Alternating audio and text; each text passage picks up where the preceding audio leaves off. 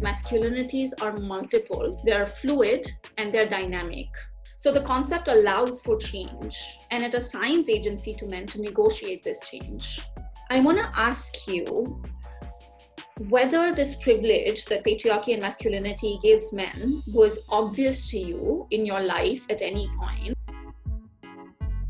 Well, the one thing that was very, very obvious to me would be salary. I get paid more than women doing exactly the same job, and somehow I'm being perceived as being more capable and more reliable simply because I'm a man. I think oftentimes we forget that masculinity also is something that appears and manifests through the body, like the physical body, right? And this idea that, I guess, to defend one's country also means one must have a very specific kind of body. And I think growing up, there was a lot of anxieties with how I looked physically, the kind of body that I wanted. I was overweight for a while, and and kind of what that meant. I wasn't necessarily then fitting the social script, right? Patriarchy obviously privileges a very certain form of men, right?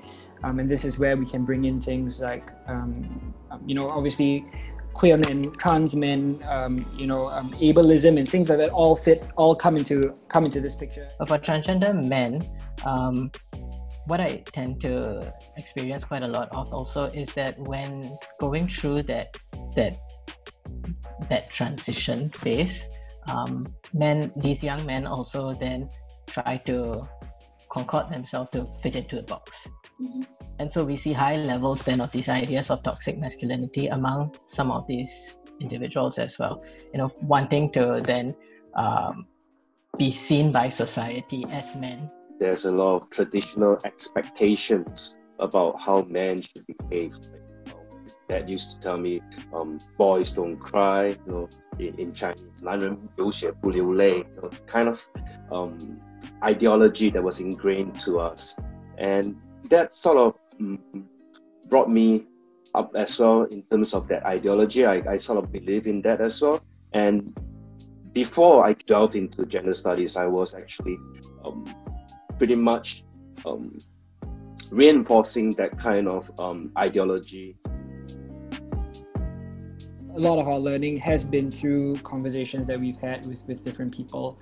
If you can find a safe space or just a group of friends or your family members or whoever that you think you can ask questions about, who are willing to answer and willing to share maybe their own personal stories with you,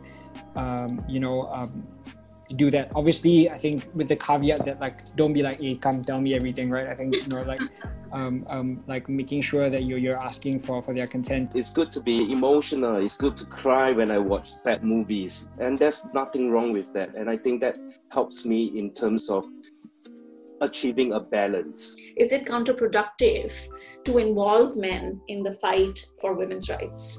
Men are part of the issues when you talk about masculinity. Even when you talk about things like domestic violence, etc., we always think about them as women's issues, but in reality, men are very much part of the issues as well.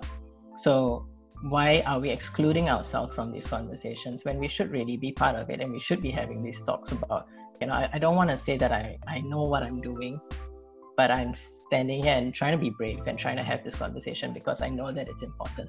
I have some friends who would say, no, this is another bunch of feminists speaking. No, let's not listen to them because they are all just about bra burning and man bashing. If there's other men who can reach out to them and showing them that there are alternative ways of being a man, then I think it may be better.